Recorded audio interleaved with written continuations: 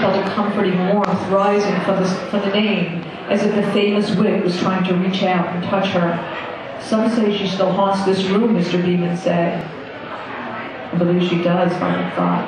In fact, there was a powerful force emanating from the signature, and the longer Violet held her hand there, the stronger it got, until her fingers prickled with the strangest sensation, tingling and hot, like she was touching a sparkler.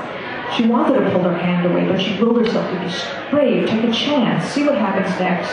And then, the strange heat moved up her arms and shot through her body with so much force she had to grab onto the table. "What is it?" Carl said. "What's wrong?" He reached over and touched her cheek. "You're ice cold." "No," she thought, "I'm burning up."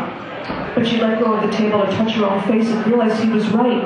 She was red hot and ice cold at the same time.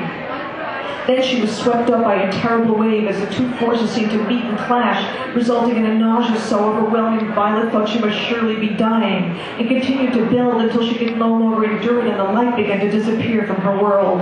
"Thank God," she thought, "thank God I'm fainting." At last she passed out, carried off in beautiful, blessed unconsciousness. Still, even in her blackness, she heard the voices of the men around her.